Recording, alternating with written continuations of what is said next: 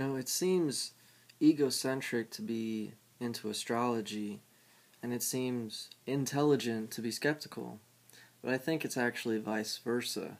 I mean, it's kind of like narcissism versus nihilism. Which one will actually, show you some growth in the end? Yourself. You shouldn't discard yourself as some other floating conscious being.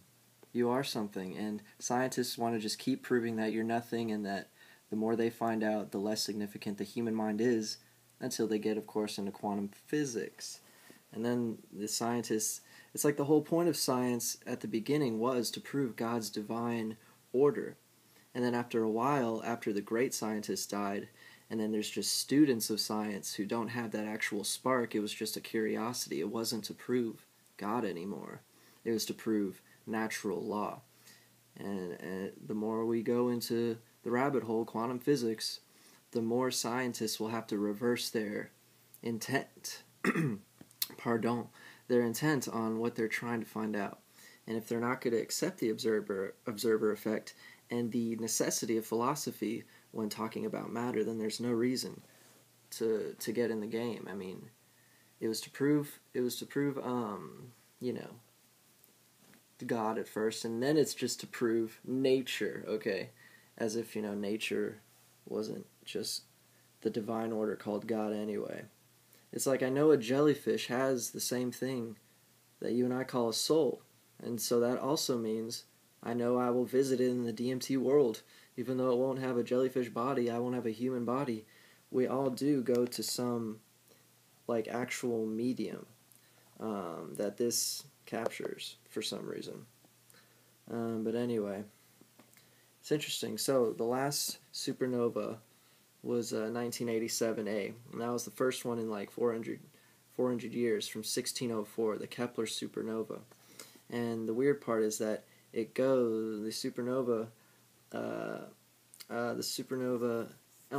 Venus transit of 1883 was also exactly in unison with the 52-year cycle that corresponds to the supernova. Sorry, y'all, going back and forth, just woke up. But yeah, anyway, if you do the 52-year cycle from 940 whatever AD, when Quetzalcoatl was born, 5252, you're going to get 1519 in there, and that's exactly when Cortez invaded Mexico. And then at the very end is the 20th 52-year cycle is 1987. So I mean, it's just, the last supernova in 400 years, the harmonic convergence, return of galactic wizards. There's something going on, And it's like, if Edgar Cayce can prophesy about this world, why can't he prophesize about some alien world just because he's not feeling their Gaia?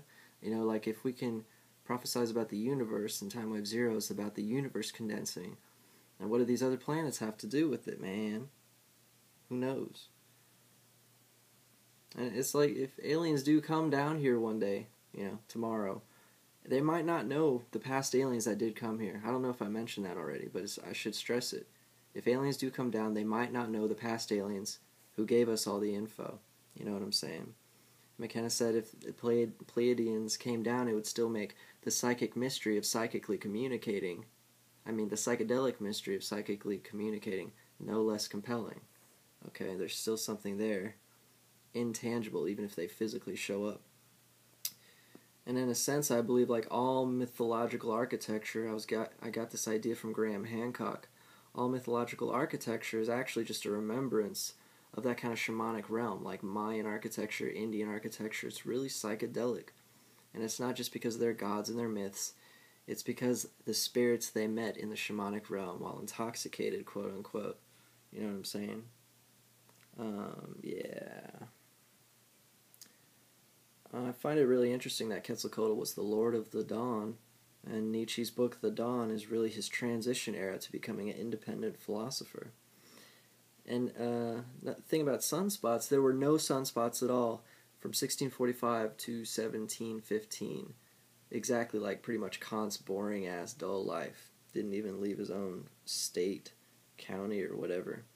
And I think it's weird the year before Nietzsche was born, 1843, our wolf WOOLF, established the 11.1 year sunspot cycle, you know, and he's the sensitivity increase that the sun will probably give to us post 2012. He's a preview of the Ubermensch sensitivity.